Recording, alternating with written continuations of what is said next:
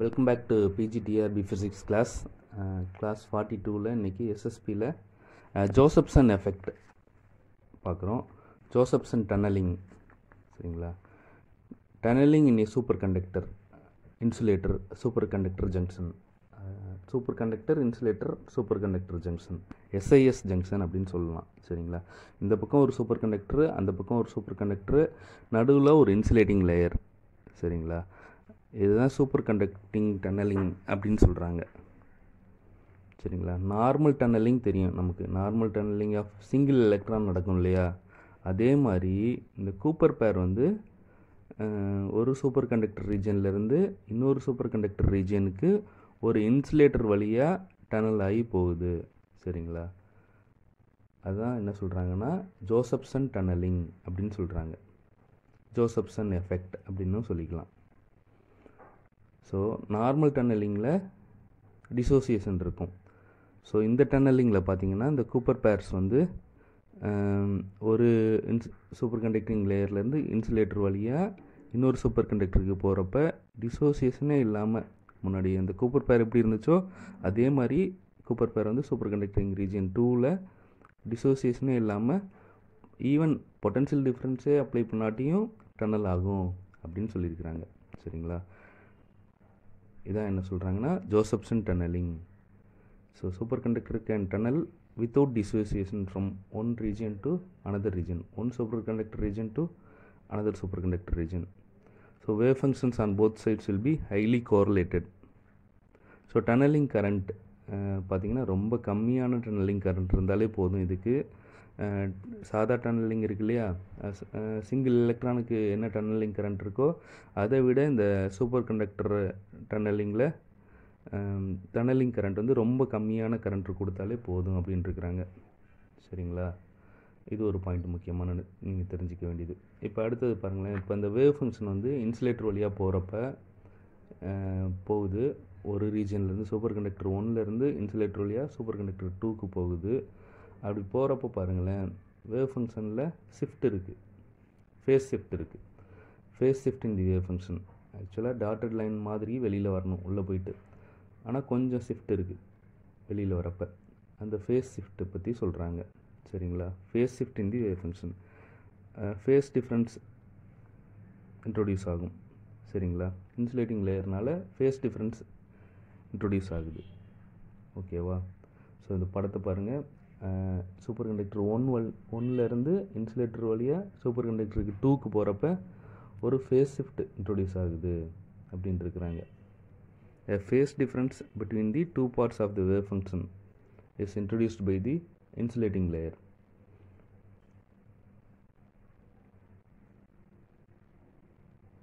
Tunnelling கரண்ட்டோட value கொடுத்துருக்குறாங்க. Tunnelling current I = I0 sin φ0. I0ங்கிறது என்னது? Maximum current the junction can carry without A potential difference across it. Potential டிஃப்ரென்ஸே apply பண்ணாமல் எவ்வளோ maximum current த junction எடுத்துக்கும் அப்படிங்கிறது தான் என்னென்னா I0. I0 எதை பொறுத்து இருக்குது? டெம்பரேச்சரை பொறுத்தும் structure of the junction, thickness of the junction அதை பொறுத்தும் இருக்கும். ஸோ டிப்பிக்கல்லி பார்த்திங்கன்னா இந்த டனலிங் கரண்ட் வந்து ரொம்ப கம்மியான கரண்ட்டு தான், சரிங்களா? அந்த I0ஓட வேல்யூ எதை பொறுத்து இருக்குது? டெம்பரேச்சரை பொறுத்தும் ஸ்ட்ரக்சர் ஆஃப் தி ஜங்ஷனை பொறுத்தும் இருக்குது. இப்போ அடுத்தது ஒரு கிராஃப் கொடுத்துருக்குறோம் பாருங்கள். இந்த கிராஃப்லேருந்து என்ன தெரியுது? ஸோ விசி அப்படின்னு ஒரு வேல்யூ போட்டிருக்கிறோம், ஐசின்னு ஒரு வேல்யூ போட்டிருக்கிறோம். இது விஐ கிராஃபு. விசி பாருங்கள், விசி அப்போ ஐசி என்னவா இருக்குது? ஸோ கொஞ்சம் திக்காக போட்டிருக்கோம். ஆக்சுவலாக வி வந்து 0வாக இருக்கிறப்ப கூட ஐ வந்து ஐசியாக இருக்குது, சரிங்களா?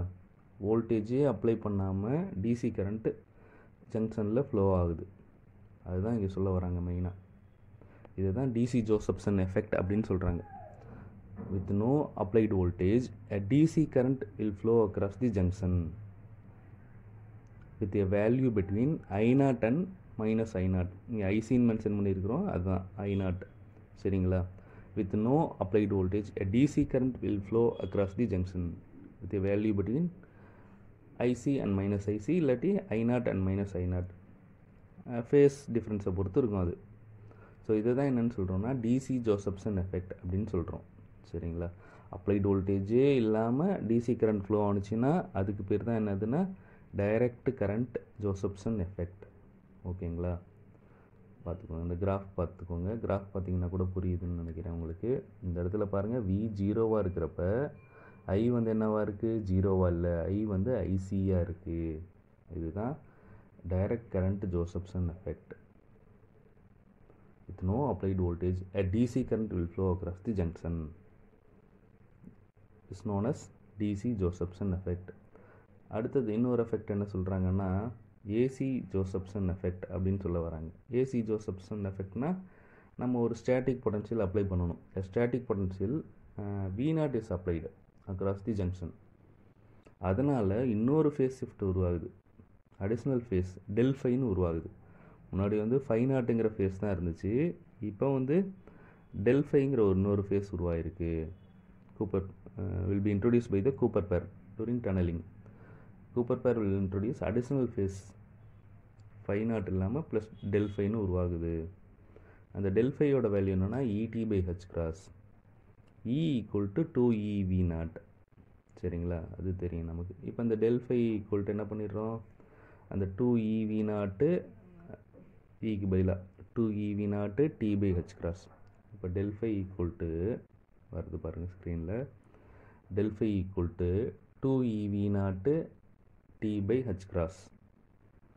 டெல்ஃபைக்கு பதிலாக இந்த வேல்யூ சப்ஸ்டிட் பண்ணிக்கிறோம். I = I0 sin 5 ப்ளஸ் அந்த டெல்ஃபை வேல்யூ 2EV0/H கிராஸ் T இருக்கு இல்லையா? அந்த 2EV0/H கிராஸ்ங்கிறது என்ன வேல்யூ மாதிரி இருக்குது? ஒமேகா தான், ஆங்குலர் ஃப்ரீக்வன்சி தான்.